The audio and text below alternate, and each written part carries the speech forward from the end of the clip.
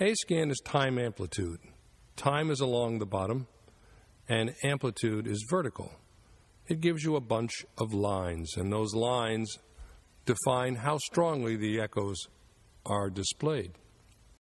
If you'll contemplate an A-scan probe on the front of an eye, just as if you were going to make an axial length measurement, you would get back one A-scan, usually demonstrating the front and the back of the lens, as well as the beginning of the retinal spike. Those would be 3 vertical lines. But how can you make that into an intensity-modulated system, a B-scan?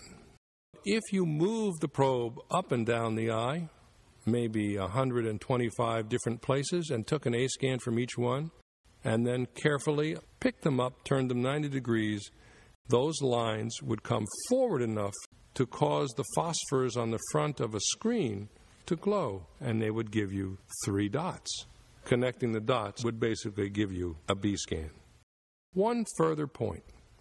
Often when you're in simultaneous A-scan, B-scan mode, you will see a vector line across the screen.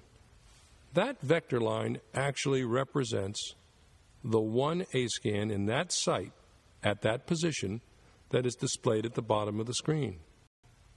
With simultaneous A-scan during a B-scan, you can tell whether or not you're perpendicular to an object that you're trying to follow. And quite frankly, it is easier to measure the height of a returning echo in amplitude than it is to be able to discern a difference in its brightness.